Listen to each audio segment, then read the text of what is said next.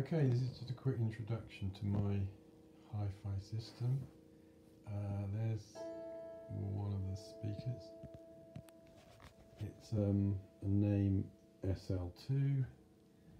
There's the other one.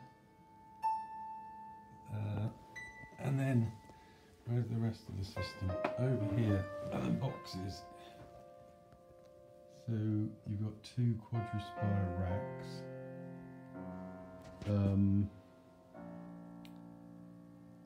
I'll switch my lava lamp on, even though it doesn't affect the sound particularly.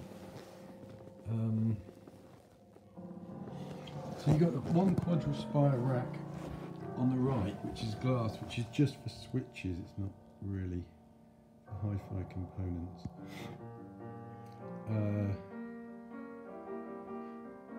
And that's got 3 Cisco switches, 2 of them in a power over Ethernet setup, where the final switch isn't plugged directly into an electrical power supply at all to cut down on the noise of the system. Then you've got 3 Naim boxes. The top box is a Naim 272. Which is a streaming board, a DAC and a preamp, all in one.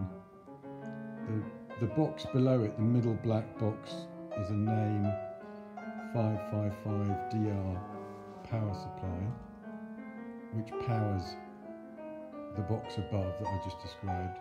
And the bottom box is the Naim power amp, which is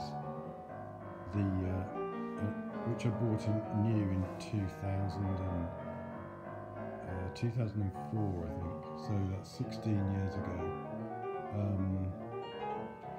And it's a Naim 150X, so it's a 50 watt power amp. And normally people have bigger amps than that. They have a Naim NAP 250DR or a Naim NAP 300 or Naim NAP 500 if they have these Naim speakers.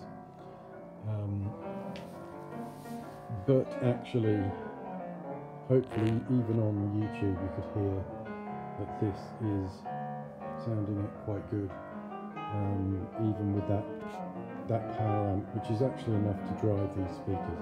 Anyway, that's a quick introduction to the system. Hope you're enjoying it, and I can give you some more details on how it works in later videos. The speakers, by the way, are just sitting on. They're still in the middle of the setup process, although they were made, the speakers, in 2003.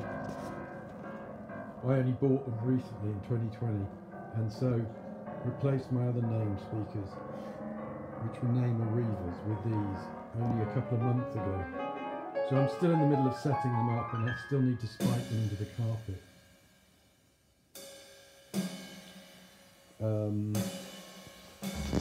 So I've got to do that, but I haven't done it yet. But I'll just give you another view of the system from over here.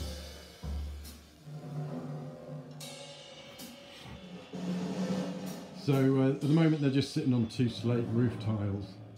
I've tried them on marble, on 10mm toughened glass,